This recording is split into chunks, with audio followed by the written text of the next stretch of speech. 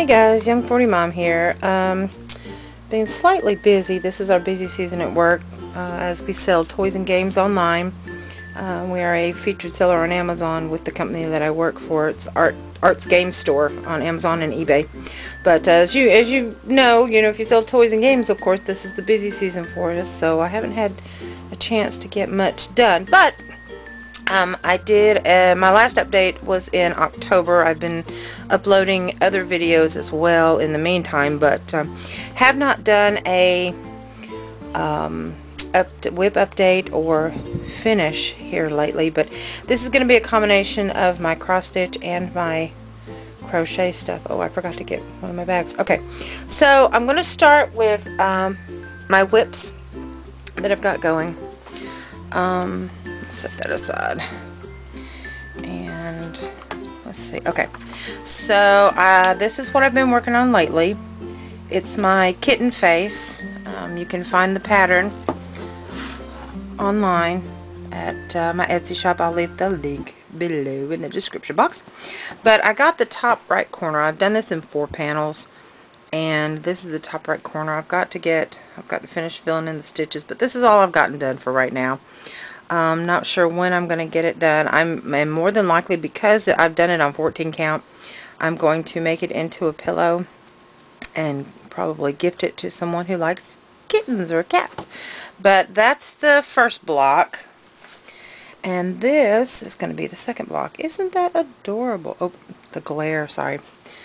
There we go. That's the second block. So that's what I'll be working on probably later this evening.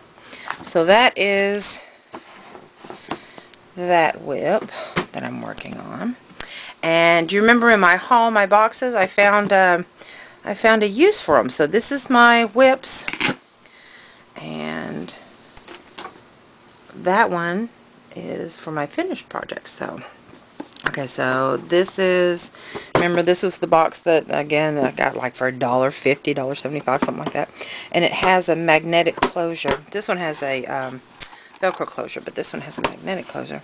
And that's where I've got my extra threads and some scissors and my markers and my and I find that it's easier for me, instead of marking off my my patterns with markers, I revert a lot of times back to colored pencils. And that's why I keep my, I love Garfield, so that's my Garfield pencil sharpener. So that's what I do. A lot of times I'll leave the markers, because I can, if the little squares are really small on the patterns, I'll mark them with a Crayola pencil, colored pencil. So because sometimes, unless you have a fine point marker, I see this is the smallest I could find as far as like a marker. And the tip, I mean, it's got a chisel tip on it, which is really small, but depending on if your pattern's really small, I recommend the colored pencils, Rose Art or Crayola, whichever. Okay, so on my friend's portrait that I was working on previously, remember I told you I did not like working with the white. It's a pain in my patoot, so I've got a little bit of it done, the white on white. Not much.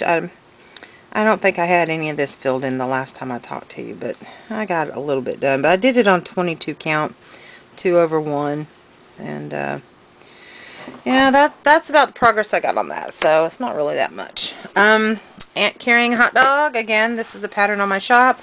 All I have to finish, I've still got this in a hoop, even though I've converted to Q-snaps. Thank you guys for showing me the Q-snaps. I'm in love. But anyway, all I have to do is finish in the bun and put the words that go across the bun, and then he will be done. And again, he will be a pillow too. And this is one of the patterns that's great for beginners. I'm actually, it's really funny. I don't park, and in this pattern you really don't need to park, because there's only, let's see, 1, 2, 3, 4, maybe 5 colors in the entire piece that you use. But what I did do was I threaded up 6 needles, since there's 6 threads, and I'm using 2/1 on the 14 count. But so what I did was I threaded up 6 needles with the same color and just went behind each one, and as I finished one needle I picked up the other one, and then I went over the back side. Let's see, you really can't see it. Went over the back side with the new threaded needle and covered it up so I wouldn't have to lace the needle through the thread to bind it off. And then after I stitched over the remainder of the thread on the previous needle, I snipped off the needle and continued on. So that was kind of like, that was interesting. I thought I'd try something like that. Just a little quick tip on that. But that's my Aunt Karen hot dog. Hopefully I'll get that done in the next week or so. It's just very tedious with the one color over and over and over again. And then, like I said, I've got to put the sayings on it as well. So there's that one. Let's see, this is going to be my next start. And that's my next start. So let's see. I think that's all I have now. I have not really progressed on the excuse me, the portrait that I was working on for my friend. So I don't know if I showed the whip on this or not, but this is my best friend's girls with kitty hair on it. I'm gonna have to go over it with some tape, but I have not really worked on that. Let's see what I've got in here. And then in here, there's my Noah sub. I'll take a clip of that. I did a couple of stitches on that, not really that much. So yeah, those are my whips. So we've got 1, Aunt Karen hot dog, that's 2, and 3, my friends. I try to work a little bit on each one. I don't have a weekly rotation, as I keep finding that I'm starting new stuff constantly. Okay, this one is 4. Oh, okay. So this needs to stay out because this is my 11-inch Q-snap and it will not fit in the box. So I keep that one out beside me. Oh, this is some of the books, patterns, not books, some of the patterns that I was going to show you in my stash video soon. Hopefully, I sorted them by companies or artists. So I have several. And then, you see that? That at the bottom row is needlepoint, canvas, and crochet. And a few cross-stitch books. And then up at the top are some, over there to the far right there, those are cross-stitch books. And then over here, well, that's my V.C. Andrews collection. Don't look at that. That's not crafty. It's just somewhere I had to put my books. Okay, so another one I'm going to start is, let's see, Abstract Angles. I think I just printed out the pattern. I don't think I printed out the picture. But if you go to the Etsy shop, you can look up Abstract Angles, and it'll show you what it's going to look like. But, let's see. I'm trying to, in my previous videos, I mentioned that I had a bunch of this, this gray 14 count Aida cloth. It was on a bolster. I got like dirt cheap, so I'm trying to use it up. So I figured for my sample pieces of my work, because I wanted to stitch these up and have finished works, I can't talk, a picture of finished works to put up on the Etsy shop and also on my Just for Fun Facebook page so that people can see what it looked like stitched up. And so most of these are going to be into pillows and they're going to be gifted, but it's 14 by 14 is what I cut the fabric to. So let's see, and this is before I discovered I really liked Q-snaps, so I really didn't leave enough material, but the portrait itself is 12 by 11 and a half. So yeah, I did not give myself enough room for that. So it's 168 stitches by 161 stitches. And that's the colors that are on it. But also in my Etsy shop, I have three abstract pictures that I did, that I created cross stitch patterns for. Abstract, let's see, faces and curves, I think are the 3 names. And I've got them individually priced, but I also have them in a bundle if you want to get all 3 in a combo. I've got that. But anyway, not wanting to, I apologize. I'm not trying to plug my shop. I'm just trying to explain the pattern if you want to take a look at what it's going to look like when it's done. But that's one of my starts. And this one is my cartoon eagle. It doesn't really use that many. It's 169 by 163, 14 count. It is 10 by 10 pretty much on 14 count. And I'm kind of excited about starting that because it's really cute and, like I said, cartoonish. It'd be great for a kid's room, like a little throw pillow. Like I said, I'm pretty much gonna, since these are all my patterns and they're for beginners pretty much, and I did them on such a large count, they're gonna be pillows. So there's that, and I will be right back with my finishes. Oh, no, I have a couple more whips with the crochet stuff, so hold on just a second. I'll be right back. Okay, these are a couple of my crochet whips. This is my Christmas bear. I finally got him finished, as I showed you the yarn in my haul, my last haul, or my first haul? Anyway, the last video where I did a haul. This is my Christmas bear. I finally got him finished. I just have to assemble him, and I just thought these ears just turned out so cute. So I just have to piece him together. So he's done, and he's falling around everywhere. This is one of my Tennessee bears, my UT bears, my Go Big Orange bears. There's little ears. I've got to put him together. These are my bigger bears. These are my my 10 or 11 inch bears. They're pretty big. Then the other ones I make are 6-inch bears. They're a lot smaller. And then I made one all orange with the white accent for him. And then I realized once I did that I did the ears wrong. They're just supposed to be orange ears with white trim. So anyway, so those are my bears, and I have to assemble them and stitch them together. I thought those would be really cute. Now they're going to get this ribbon. This orange really isn't showing up good on this. It's Tennessee orange, but it looks like a darker orange on the camera to me. But anyway, this is the ribbon that I'm going to tie around their neck. And I also got some, if you saw in the haul, I got some bands, rainbow loom bands. I'm going to do like a choker. And it will be able to be detachable, so it can be a spirit bracelet.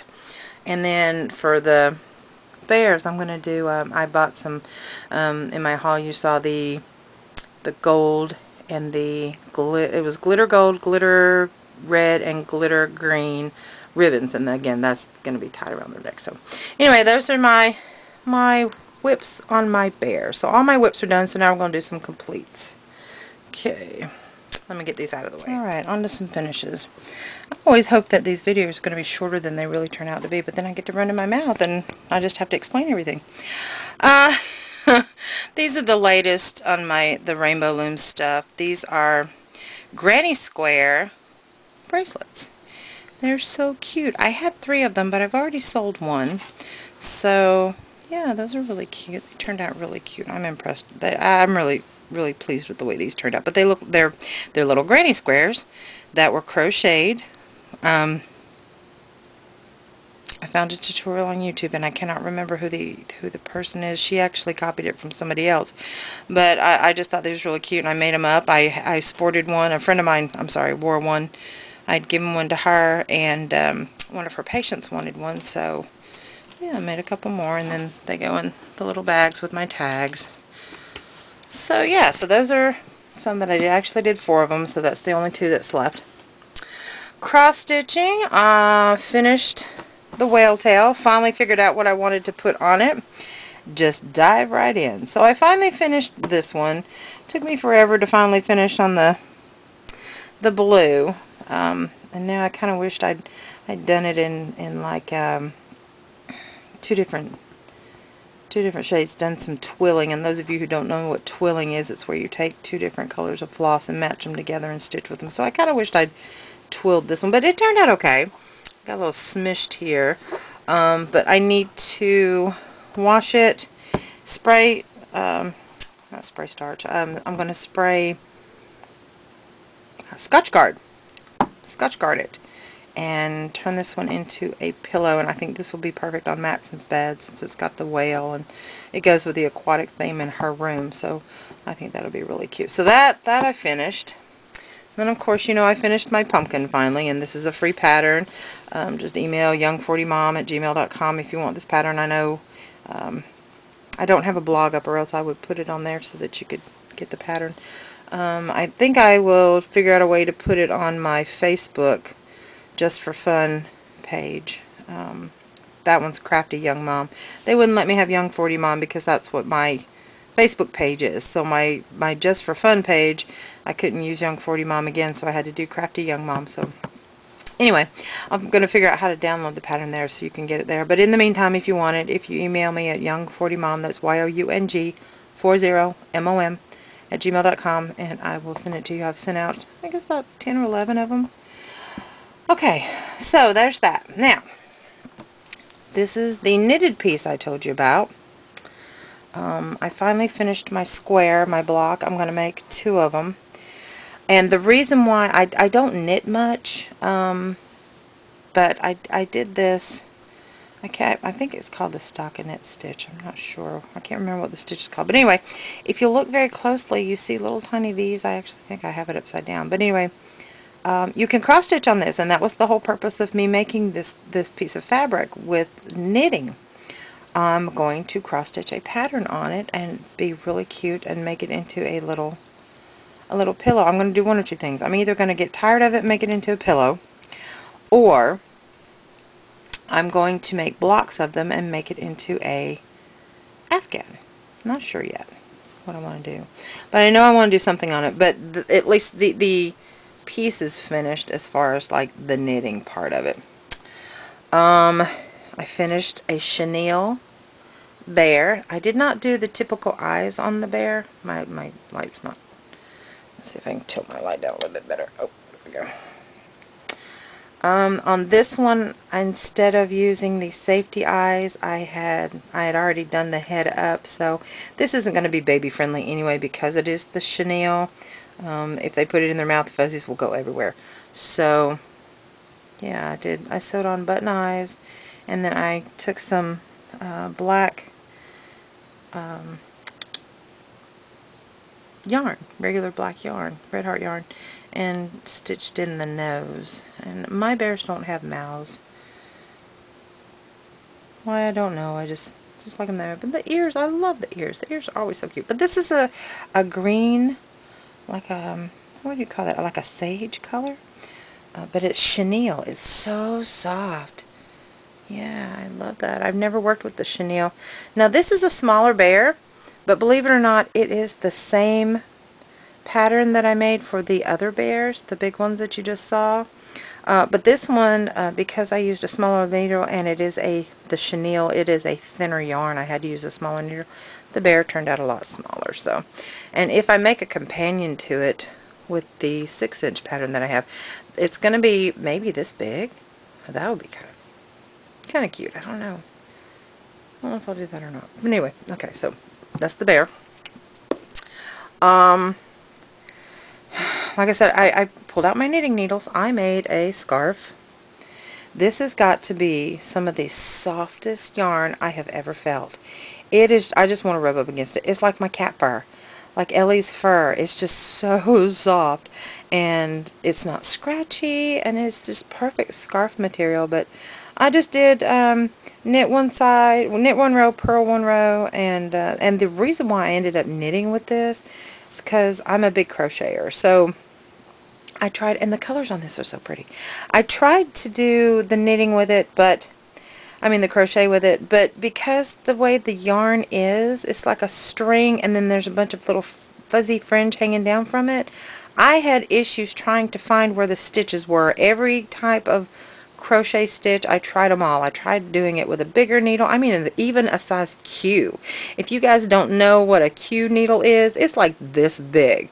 I even tried it with a Q needle, and it just, I just didn't enjoy it. So I knitted it.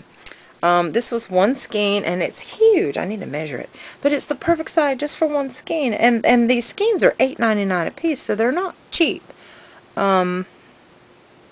So yeah, so that's just, oh, sorry, it's just so freaking soft. Okay, so I made the scarf. Not sure who I'm going to gift that to yet. And then I made this really nice, it's called Lammy Pie is the name of this particular cut. The baby blanket. The colors are not doing it justice. It is baby blue, baby pink, yellow, baby yellow, and white. But on my camera it's not showing up the way that I want it to. But I finished this blanket, and what I did was I just did a really big granny square, and you really can't tell that's what it is unless you know the granny square stitch, because of the way the material has come together. It's just, again, it is just as soft, and that's why it's called Lammy Pie is the name of the yarn. Let's see, I think it's Yarn Bee. Yarn Bee is the company, but the type of yarn it's called is called Lammy Pie. But it's like, it looks like sheep's wool before you process it, while it's still on there. But it's so soft, again, like cat fur, really, really soft.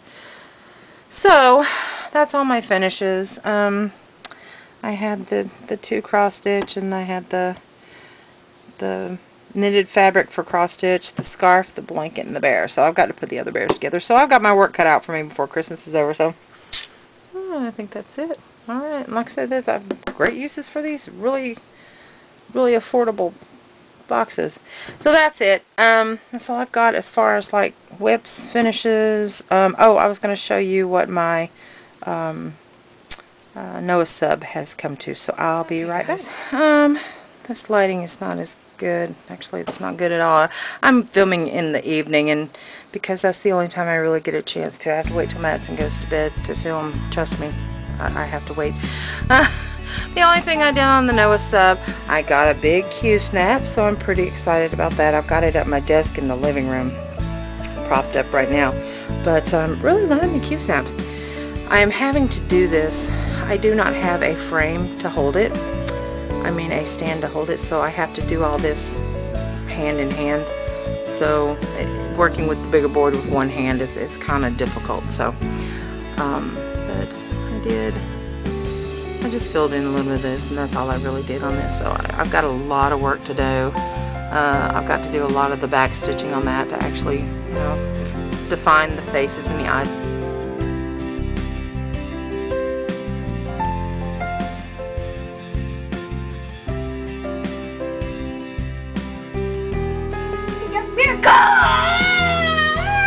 I just got you on video. Oh my gosh. She just flopped over like this. Is she looking at your feet? She's not moving. Ellie. Okay, just making sure. She's dead. Beauty queen. She got such a tiny head and such a big old body. Look at that big old body and that tiny, tiny head. She's actually fat when she stretches. But she's not fat. She just walking around in circles. Where are you going? Where are you going? There. Where are you going? You're going to love me? Okay. Come on.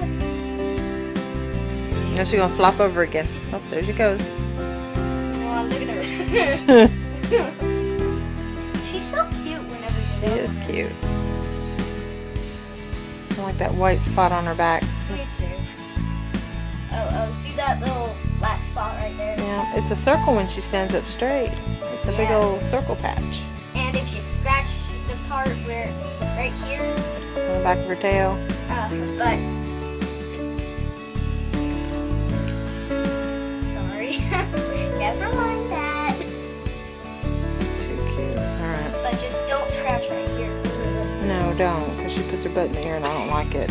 Yeah, me. Just scratch her neck and her head. That's where you should be scratching anyway. Yeah, she's so cute. Look at her. She's like, I love you, Mattson. Alright, say bye everybody. Bye. Peace out.